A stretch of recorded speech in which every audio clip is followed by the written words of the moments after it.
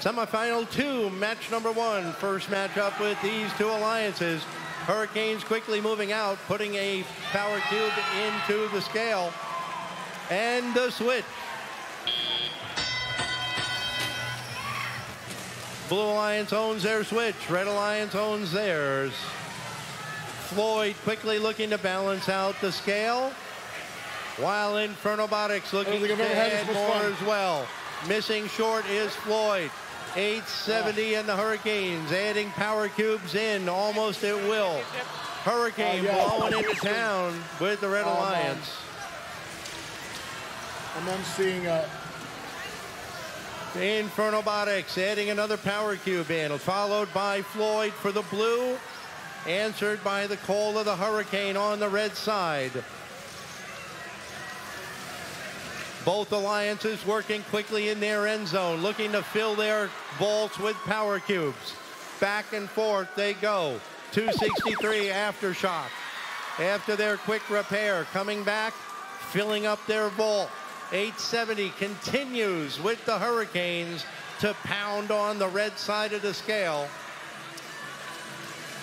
287, Floyd getting stuck in their end zone. Hicksville trying to parallel park, looking to keep Floyd contained, making him take the long way around.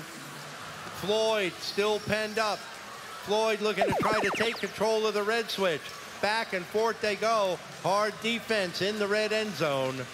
870, Team Rice not able to break loose with that one cube. They're finally able to break it free. Floyd going for the scale, missing short. 40 seconds left to go. Robotics adding a power cube onto the blue side.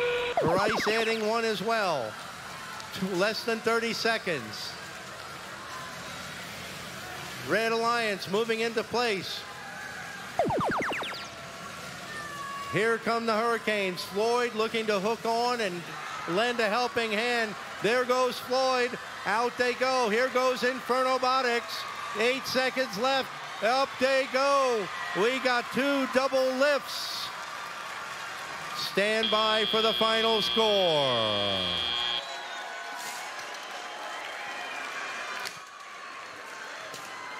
Results of that last match on the board in favor of the red, with a final score of 475 to 338.